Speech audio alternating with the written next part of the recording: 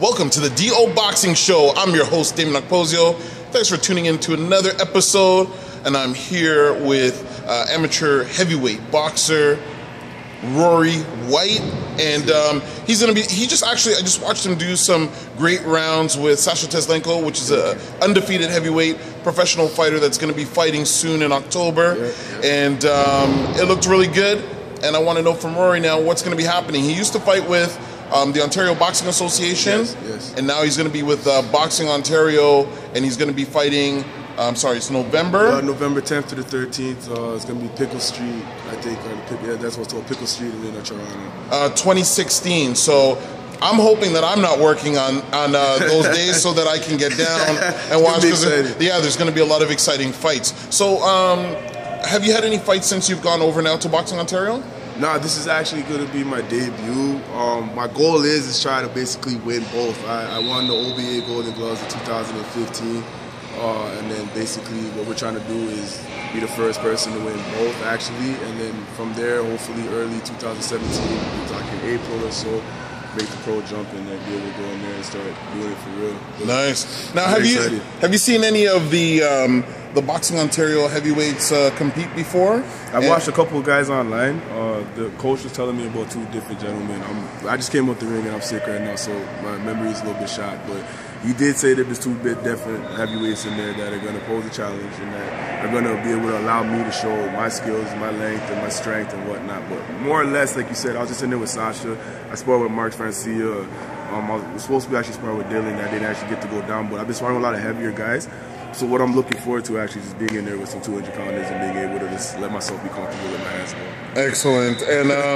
And so I know that you're sick. You're getting over the flu right now. Yes, sir. But do you feel? How do you feel about the upcoming Ontario's? Do you feel? I feel amazing. At this point, where I'm at with my skill set, with my coach, with my family, with everybody, including yourself, I feel as if that I've grown in the direction that people wanted me to grow, and now we're going to be able to go and present the product that we need to present. So I'm just really excited to go in the ring and just entertain everybody, give them the show that they want.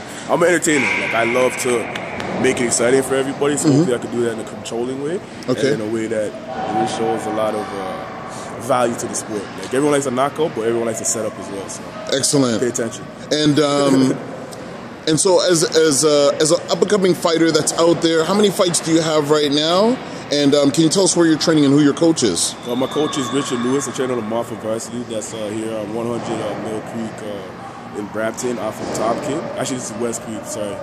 We're in Brampton, off of Tompkin and Steeles. Basically, it's a full-fledged facility in regards to where you could work on cross training. We have usually probably about 8, 9, 10 bags, a fully sized ring.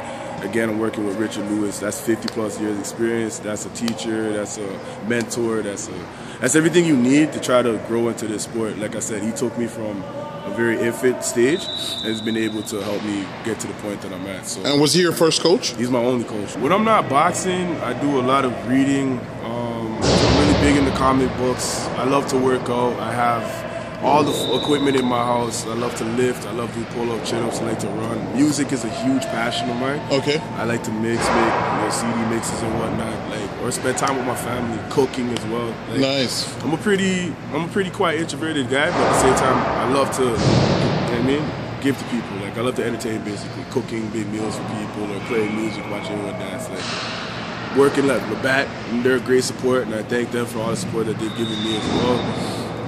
They've added a sense of stability to me where I'm able to focus on my goals and chase that, and hopefully I'll be able to reflect the type of ideology that they have there in that regards, because they look towards greatness and they always want everyone to do the best. So the fact that I'm able to try to do something with them as well is been amazing. Like, excellent, man. I honestly, I'm just a humble guy. Like, I don't know. Like, I'm just a part of the journey.